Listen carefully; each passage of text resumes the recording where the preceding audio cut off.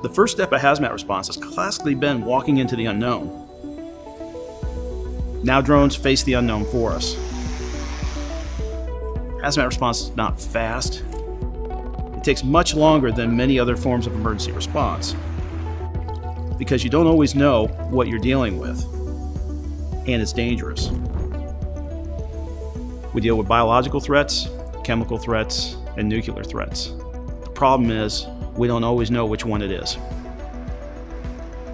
So we send a guy in there first with meters and hope he's all right, because no single suit can protect you from everything.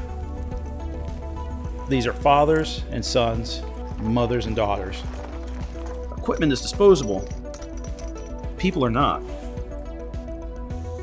Sometimes we forget the ones going in to save lives are people too, and we have to protect them.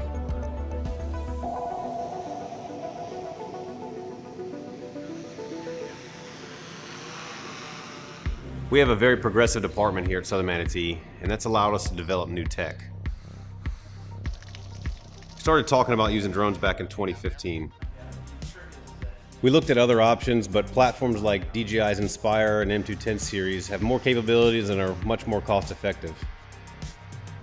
Before we get too close to an incident, we kind of want to make sure that the drone won't cause a spark that would ignite something flammable. So we want to test them beforehand. So far, every test that we've done with DJI's aircraft have had positive results. None of them have had any flammability issues. We really wanted to use the drones for more than just your basic eye in the sky. We wanted to use the drone in a way that could take some of the burden off our tech, such as recon, hazard ID, metering, and remote sensing. We worked with a company to design a bracket that could hold a hazmat meter for us while we're flying the M210. And just simply by using the onboard camera, we can turn it around and look right at the meter and get real-time data. One of the great things about it is we can carry our handheld meters down there without having to actually carry the meter down there ourselves. With the new payload SDK, we're hoping to be able to integrate some of these sensors right into the aircraft itself. In the future, we're hoping to be able to deliver payloads into some of these hot zones, carry things like tools, supplies, or whatnot. Not only does drone technology keep us safer, but by dramatically reducing our response time, it keeps the public safer as well. This is changing the way things have been done for the last 100 years, and it's changing it for the better.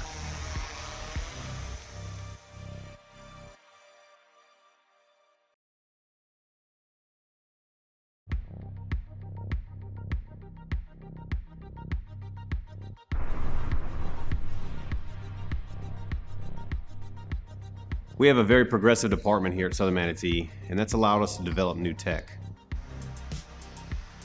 We started talking about using drones like DJI's Inspire, or now the M200 series, back in 2015. Before we get too close to an incident, we kind of want to make sure that the drone won't cause a spark that would ignite something flammable. A simple spark from the drone could set off that atmosphere, so we want to test them beforehand. So what we did is we decided to create a box that we can pump propane into it to create that flammable atmosphere for us. And inside that box we put the aircraft and see what happens. So far, every test that we've done have been positive results. None of them have had any kind of flammable issues. We ran it for a long period of time, very hard. They didn't light anything off. And to basically prove that atmosphere was flammable in there, besides the metering that we did, we set off a spark inside of the box to set off the propane. And it did set off in dramatic fashion. 3, 2, 1, go.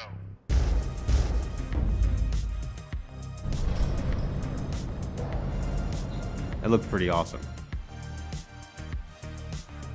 After the explosion, we wanted to see if the M210 could fly again. Now, obviously, this isn't something we recommend anybody else do, but for the experiment, we wanted to make sure that we did this portion of the test as well. So we put new batteries in it, put new rotors on it, and to our amazement, the aircraft took off immediately. It was pretty impressive.